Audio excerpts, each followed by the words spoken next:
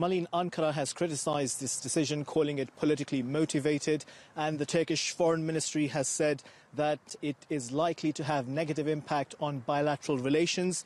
Ankara has also said that Turkey expects its allies to cooperate in counter-terrorism and not to provide shelter to those responsible for the killing of over 250 people in Turkey, for injuring over 2,000 people and for threatening the democratic order in the country. Now, Ankara had earlier called on Greece to review its decision. Of course, the latest development that has come from there is that the government of Greece has asked the Asylum Committee to cancel this decision.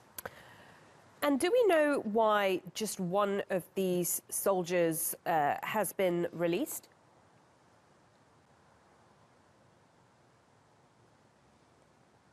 Well, of course, there was a committee that was reviewing the cases, and the committee had argued that there was not substantial evidence to implicate this soldier in the coup attempt. Now, Turkey, of course, was pointing out that the person who was released was the co-pilot of the helicopter who flew the other soldiers to Greece. And the officials here in Ankara have been saying that it does not make sense to take such a decision.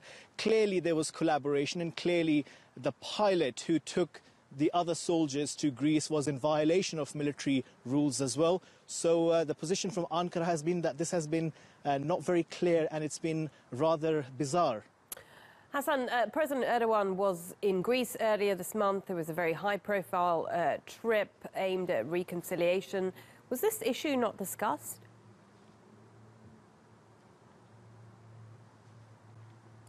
Yes, this issue was certainly discussed, and President Erdogan had pointed out during one of his interviews that the Prime Minister of Greece had offered assurances that within 15 to 20 days these suspects would be extradited to Turkey.